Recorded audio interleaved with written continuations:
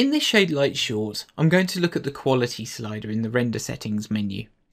I'm just going to start Shaderlight rendering by clicking on the camera icon here, and we can see our Shaderlight render window appears. So now our render has started, I'm going to open the Shaderlight render settings. We can see our quality slider here by default is currently set to 50%. The quality slider controls a lot of behind the scenes settings in Shaderlight, and will control the overall quality and speed of your render. If I set this to a quality of 10% and I move this over here, we can see that automatically we're rendering at 10% and it's rendering a lot faster, but we can see that now we've finished rendering, our shadow quality is quite low. The 10% render setting is very good for setting up light levels and positioning of geometry.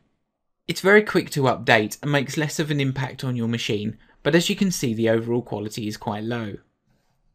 If I set this to a higher level of about 70%, straight away we can see that our shadows are refining at a much higher quality and our reflections are much smoother as we look down on the unit here. If I set this to 80, 90 or 100%, this really should be saved just for high quality print or high resolution renders. If I set this to 90% here, we switch to a new mode here and we can see how this information has come up. When setting to a 90% render, there's a lot of the behind the scenes settings are now set to a very high level.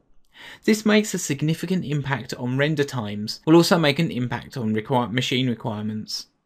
So by setting it to this tiled mode, it will use less machine requirements and you can carry on working in SketchUp while your rendering is completing.